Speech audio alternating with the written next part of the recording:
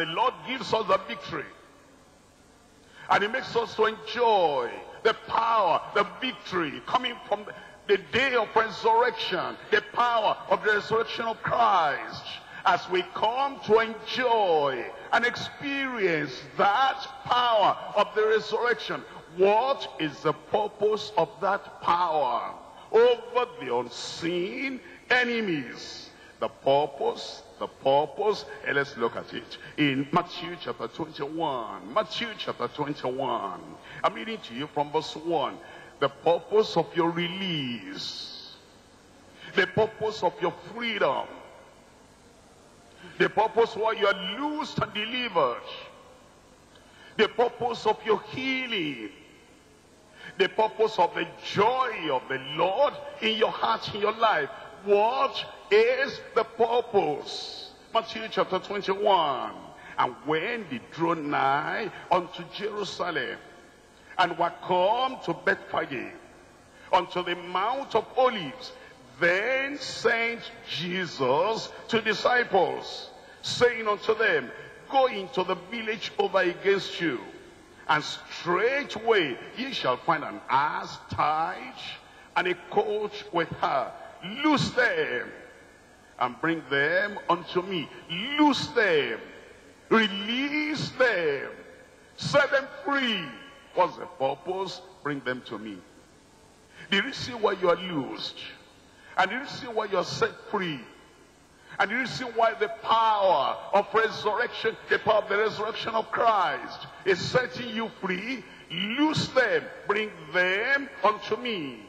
And if any man say aught unto you, he shall say, the Lord has need of them, and straightway he will send them. All this was done that it might be fulfilled, which was spoken by the prophet, saying, tell ye the daughter of Zion, behold, thy king cometh unto thee, meek and sitting upon an ass, and he calls the foam of an ass. And then it says, and the disciples went and did as Jesus commanded them, and brought the ass and the colt, and put on them their clothes, and they set him thereon. And a very great multitude spread their garments in the way. Others cut down branches from the trees and strawed them in the way.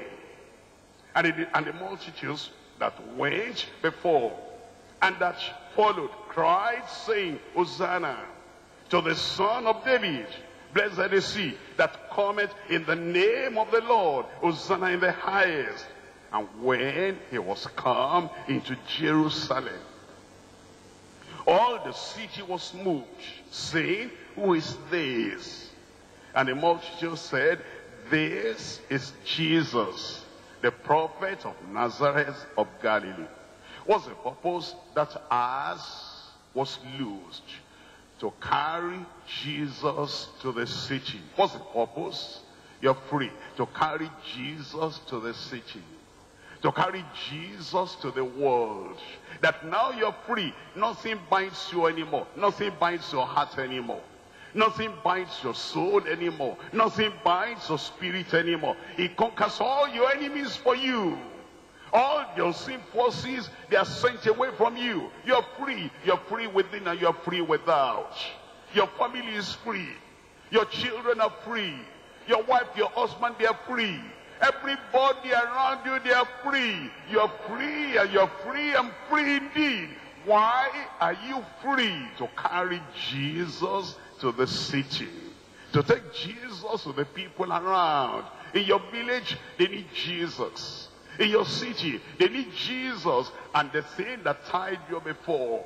And you used to spend your money on sickness, on this or that. And you used to feel this pain, and you were tied down on the bed of affliction, or you were tied down on the platform of debt and unemployment. But now you are free from debt. You are free from unemployment. Or before you were tied to those enemies, you saw them in the dream, you saw them in the day. And you thought about them every time. And they were threatening you. And they said, you think you're going to make it in life? You think certificate is what it is? You think because you went to university, our children did not go to university, and then because you went, and because you are carrying paper in your hand, will make the paper useless in your hand. I'm telling you from anymore. That paper will become more than a paper. That one is going to become a ticket for employment. And you're going to get a good employment in Jesus' name. Now you're free, but why are you free? What's the purpose of the freedom? What's the purpose of this power over unseen enemies? That now you will take Jesus, carry now. Nothing disturbs you now. Nothing hinders you now. Nothing ties you down now. Now you're free every day of the week, every week of the month, every month of the year. Now you're free for the rest of your life, because now you need to stand up and take Jesus. Don't stand up yet. You need to take Jesus Christ to the city. You will take him to your city. The word of God will bring salvation to multitudes in your community in Jesus' name. In 1 Corinthians chapter 6, 1 Corinthians chapter 6, we're reading from verse 19. 1 Corinthians chapter 6, verse 19. What? Know ye not that your body is the temple of the Holy Ghost? That your body is the temple of the Holy Ghost? You're no more a habitation of demons. You're no more a habitation of evil spirits. Evil spirits, they don't have any part in you anymore. The prince of this world cometh, and he has nothing in you. Your head is free. I said your head is free. You don't have any mental problem, do you? I said, do you? You don't have depression, do you? Your stomach is free. Your blood system is free. There is no poison in your body anymore. There's no sickness, no disease in your body anymore. You are free and free indeed. Now you are the temple of the Holy Ghost, not the temple of evil spirits. You're no more the temple of evil powers. You're no more the temple of, magicians and all those people. Anybody that is saying, I hid something inside her, that fellow is talking out of sense. There's nothing hidden in you anymore. Only Christ is in you. Only the Holy Ghost is in you. And then it says, which is in you, which ye have of God, and ye are not your own. For ye are bought with a price. Therefore glorify God in your body and in your spirit, which are God's. What's the purpose of your freedom? The purpose of the power of unseen forces? To glorify God now in your body. You're no more glorifying Satan. You're no more glorifying evil spirits. You're no more bowing down to them. You're no more cringing and crawling before those evil powers, those enemies. You're a child of the King. And you have the freedom and the boldness and the protection of the child of the King. Now you're free. You will glorify God. We're told in Galatians chapter 5. Galatians chapter 5, reading from verse 1. The purpose of our freedom. The purpose of the power over unseen enemies. Galatians chapter 5 verse 1. Stand fast therefore in the liberty wherewith Christ has made us free. Stand fast in that liberty, in that freedom where Christ has made us free. And be not entangled again with the yoke of bondage. It says now that you are free, stand fast in that freedom. I don't talk about the bondage.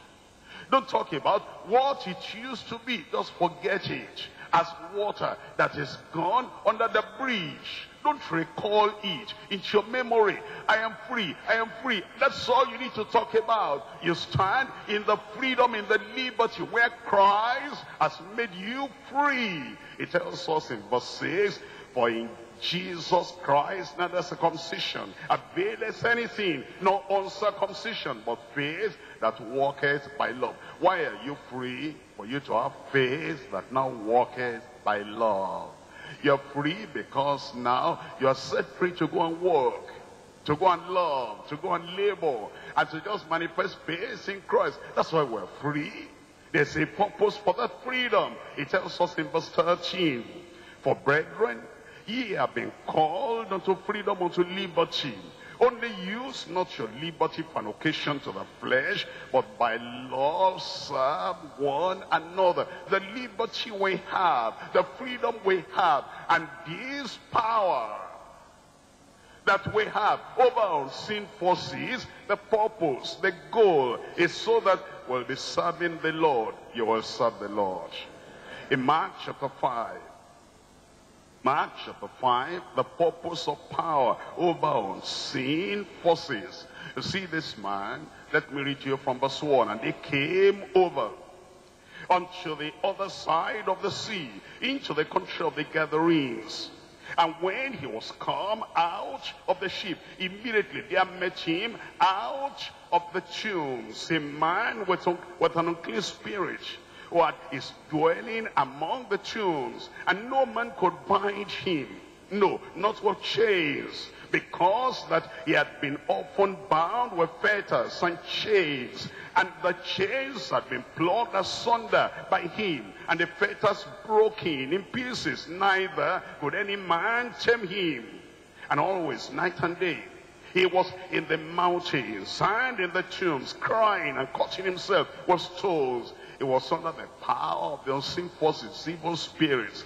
And in verse 6, but when he saw Jesus afar off, he ran and worshipped him. And he cried with a loud voice and said, what have I to do with thee, Jesus, thou Son of the Most High? I adjure thee by God that thou torment me not. For he said unto him, come out of the man, thou unclean spirit. And he asked him, what is thy name? And he answered, saying, my name is Legion, for we are many.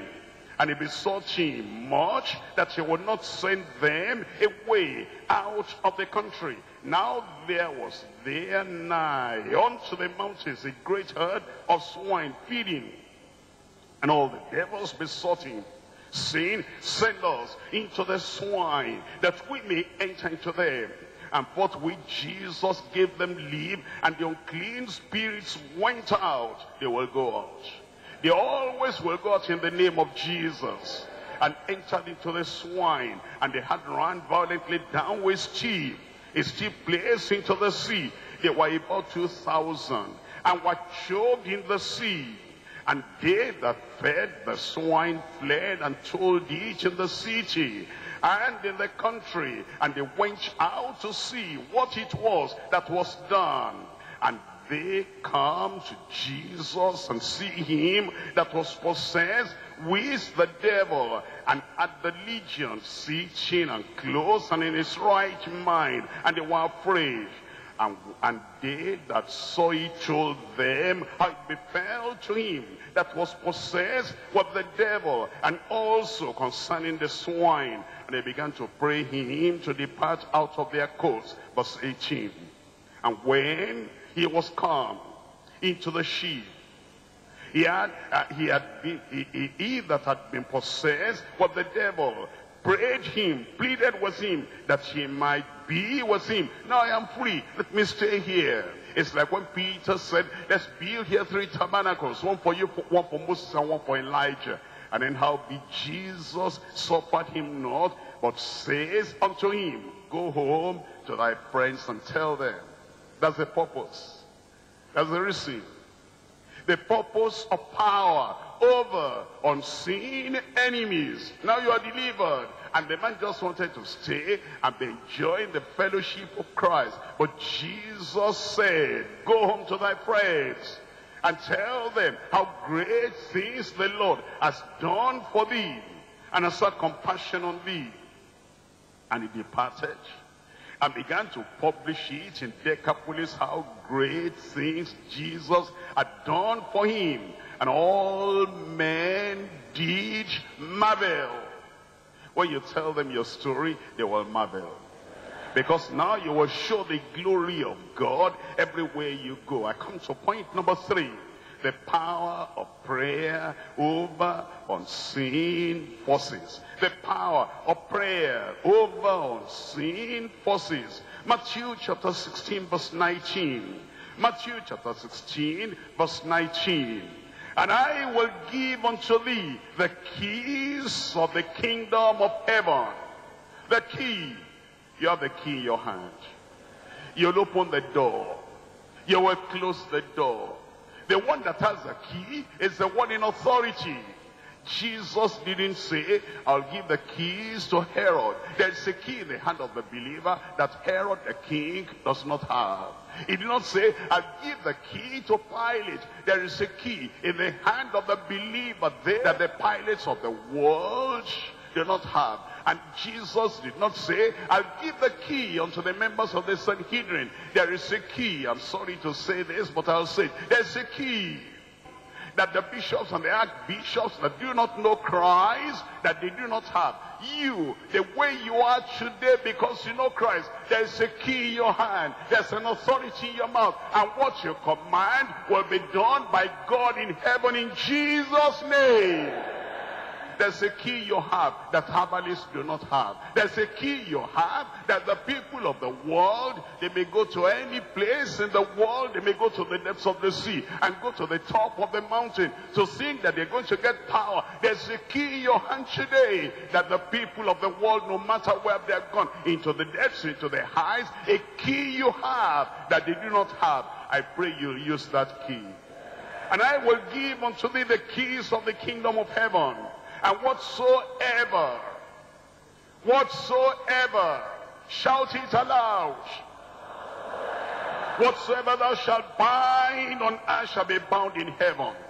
Don't cry before the unseen forces anymore. You have the power, you have the authority, and you have the liberty. Whatsoever ye shall bind on earth shall be bound in heaven, and whatsoever ye shall loose on earth shall be loosed where? In heaven. Matthew chapter 18 verse 18, verily I say unto you, whatsoever ye shall bind on earth